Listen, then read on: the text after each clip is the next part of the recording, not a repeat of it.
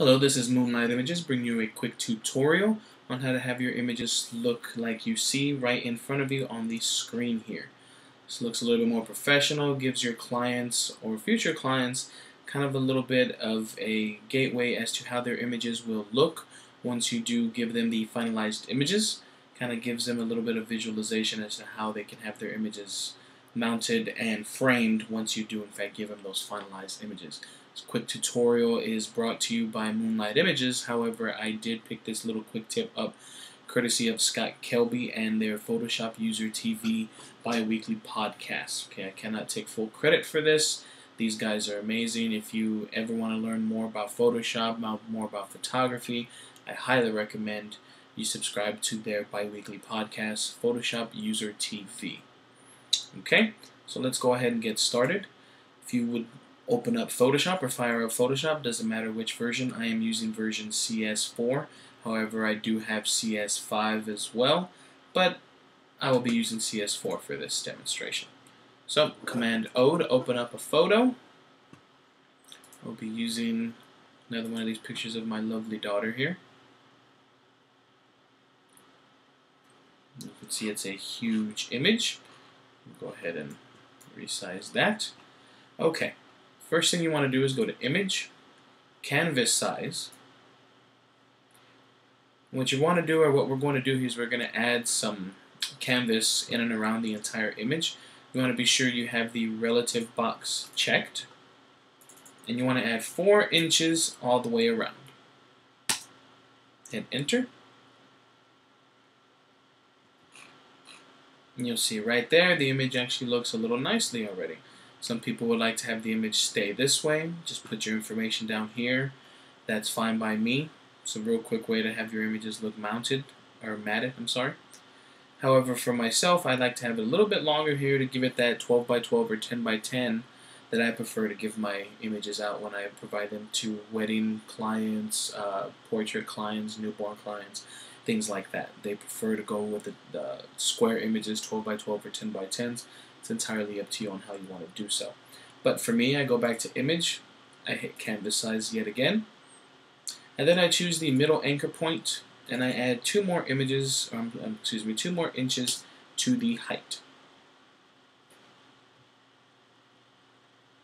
Bear with me here, and there you go. Gives it that sort of box matted printout. Okay, then what I like to do is hit the T button and go ahead and start spelling out how I would like it to look.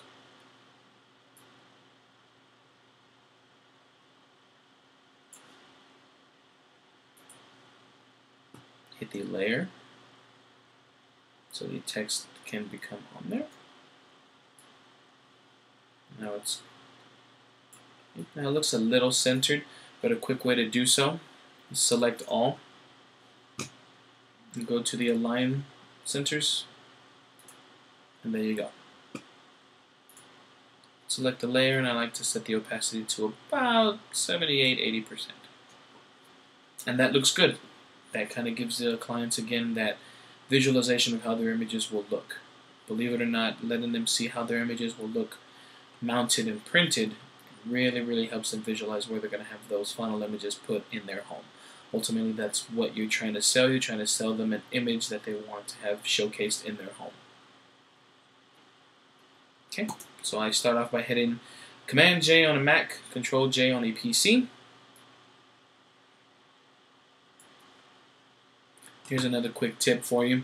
Rather than having to hold the T or click the T button and select all of your text, if you just double click the T icon within the text layer, you double click it and it'll automatically select all of your text. So then I will bring down the font to roughly 14. I will move it below the image, and then I will rename it or kind of give a little bit of information below it.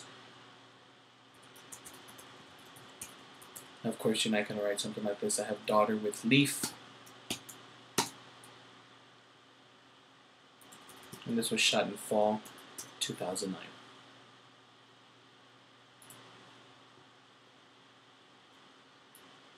Then again, you can have it below here. You can actually have it below here. I kind of like the way it looks like that.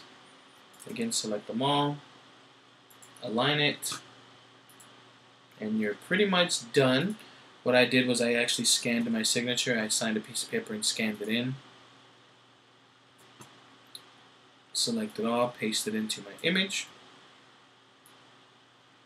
Command T to free transform. If you hold down the shift, it keeps the same dimensions of the signature, so you won't be having it skewed or anything like that.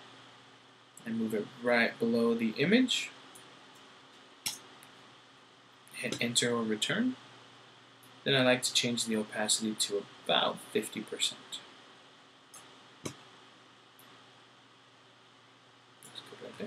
And there you have it. You have your image mounted. Looks a little bit more nicer, a little bit more professional. Of course, you can change the wording.